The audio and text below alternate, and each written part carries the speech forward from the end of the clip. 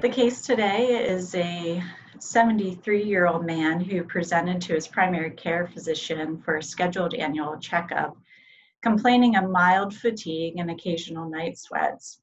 He had a past medical history notable for hypertension, but this was medically controlled. On physical exam, he was noted to have palpable axillary and right-sided cervical lymphadenopathy. During his clinical workup, he had labs that were notable for a white count elevated to 48,000, with lymphocytes comprising 72% of that.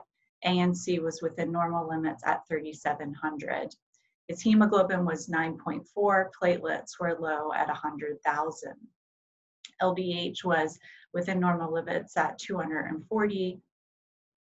On flow cytometry sent for workup of the lymphocytosis, he was found to have a CD5, CD23, CD20 positive monoclonal B cell population consistent with a diagnosis of CLL.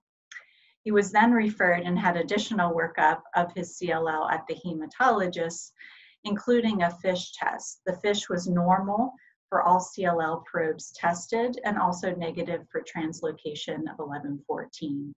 The IGHV mutational status returned as unmutated. He was RISE stage 4 or Binet stage B, and his ECOG performance status was 0. For frontline therapy, after discussion of treatment options, he was initiated on full dose ibrutinib at 420 milligrams daily. His symptoms improved, as well as he had resolution of his lymphadenopathy. He continued to do well on the drug during routine follow-up. However, after approximately 3 years on ibrutinib treatment, he complained again of increasing fatigue, decreased appetite, and on physical exam, he had return of palpable lymphadenopathy as well as splenomegaly with the spleen tip approximately 4 centimeters below his costal margin. On other labs, it was notable that his chronic kidney disease calculated to a creatinine clearance of approximately 56. This case represents what's typical for many patients with CLL. That is, the patient was over age 70 at the time of diagnosis, and most patients with CLL have minimal or no symptoms at the time of their diagnosis. In terms of prognosis, we've learned with time that there's some key biomarkers at the time of diagnosis that can aid both in predicting the times that patients may have till they require therapy, and increasingly these biomarkers are important in choosing frontline therapy for patients.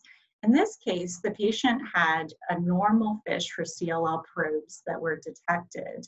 Normal FISH is considered an intermediate or standard prognosis.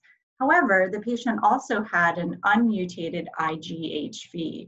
Approximately half of patients with CLL have unmutated, and this is considered a less favorable prognosis.